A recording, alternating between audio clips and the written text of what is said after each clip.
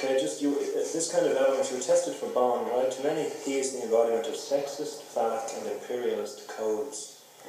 Could you play a role or a part that is diametrically opposed to all you are and believe in? Is that one of the reasons you rejected Bond, or wouldn't really be that excited about the idea if you got rejected? I think everybody who could remain vertical for 2 minutes and had dark hair or even blonde hair was, mentioned as being one of the Bond people.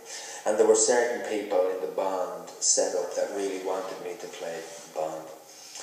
Now, do you see those codes in him? Oh, absolutely. Of course it is.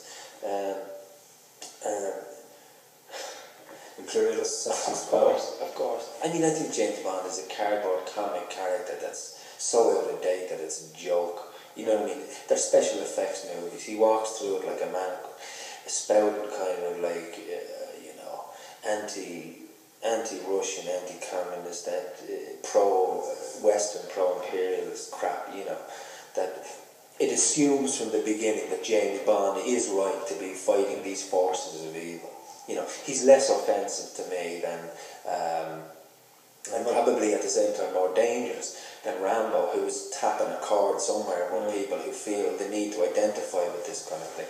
And in America at the moment where there's huge unemployment and they don't know where the threat is coming from. And in American movies, cinema goers have been told the threat is from Russia. Yeah. All those science fiction movies that were made in the 50s were all just other ways of saying the commies are coming, the fear of invasion by another group. Invasion from the Red Planet.